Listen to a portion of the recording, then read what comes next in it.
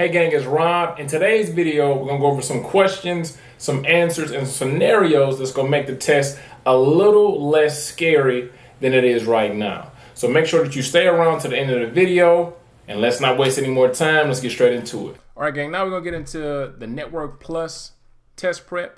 So let's not waste any time. Let's get straight into it. So to pass Network Plus, you need a 720 out of 900.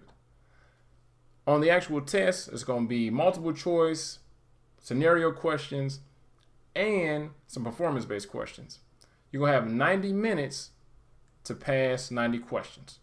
So let's get to our first question. The way we're going to go through it, I'm going to read the question out to you. You're going to figure out what it is.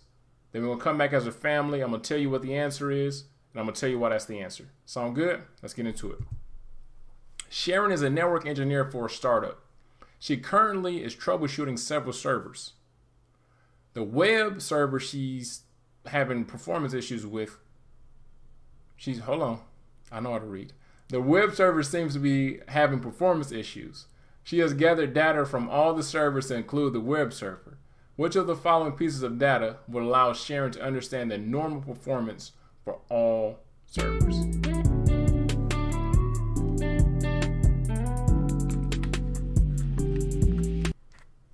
For her to understand the normal performance for all servers, she would just have to look at the baseline. So the baseline just shows you, okay, this is what things look like on a day-to-day basis under normal operating conditions. Malik just installed several fiber links. Malik wants to certify the performance of new fiber optic links and detect problems with any existing fiber links. What tool can he use to accomplish this?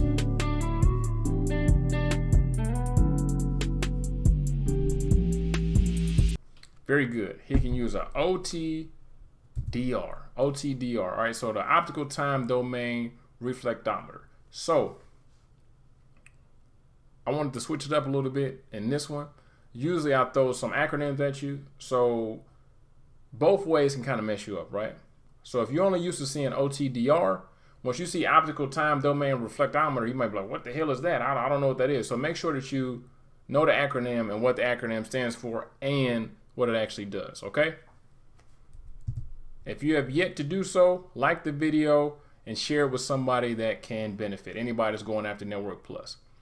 Okay, you are going through the DNS records for your company. Which record allows you to see which port is being used for specific services?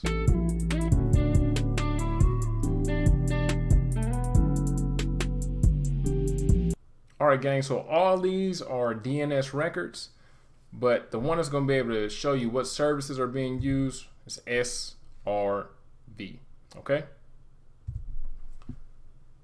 Raquel is a security engineer for Master IT.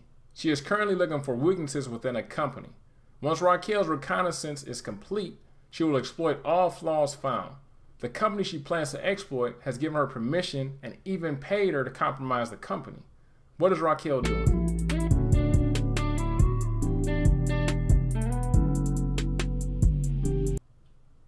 Very good. Hopefully you guys said a penetration test. So a penetration test just shows you how many layers can I penetrate? How far can I get inside of a company? Where can I actually exploit different vulnerabilities and different flaws? Now, if you went through my test prep for A+ that we released 2 weeks ago and last week, you already noticed, like, man, there's some security questions on A+, and then this is I thought we were doing Network Plus. Why the hell is this security question on here? Because every exam has security portions in it, because nowadays that is a super important factor for personal use as well as companies, okay? Like this damn video and subscribe. Next question. Candace is a network analyst for a law office. The firm is renting out a new office space downtown. Junior techs are running network cables through the ceiling of the office. What cables should the techs be using?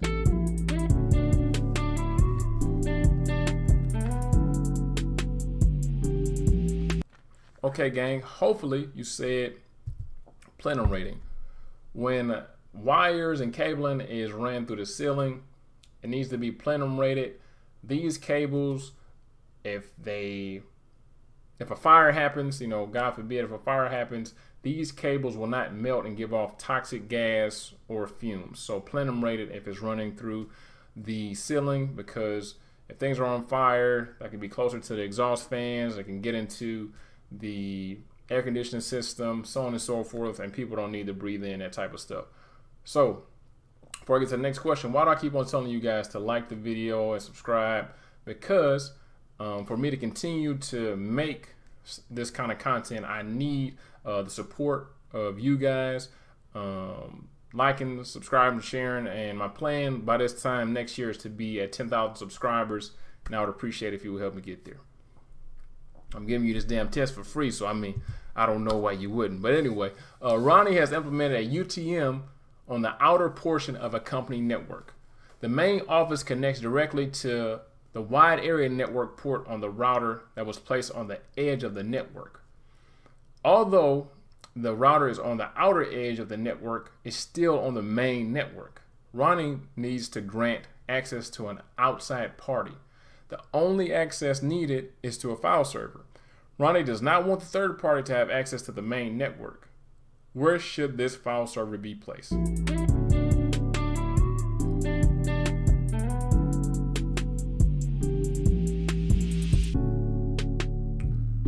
So gang, this question is one of the biggest examples of something you might run into, and something I like to refer to as a bunch of shit that you don't need, right?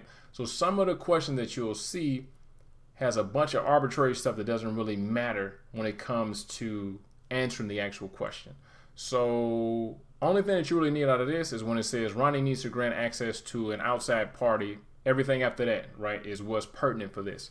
So if you want to give a third party access to something but don't want to give them access inside your network, you can put it inside of a demilitarized zone. Okay, Jimmy will be setting up a wireless network for a company. As a network technician, Jimmy knows the office space will be crowded.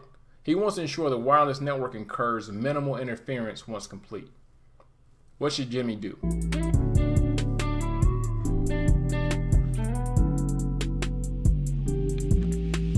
Jimmy should do a site survey to see where different devices are going to be, to see how to set up the routers so they'll incur minimal interference from each other and from devices that are being used.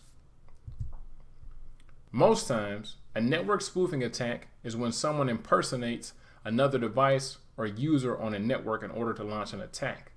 How does this differ from a DDoS attack?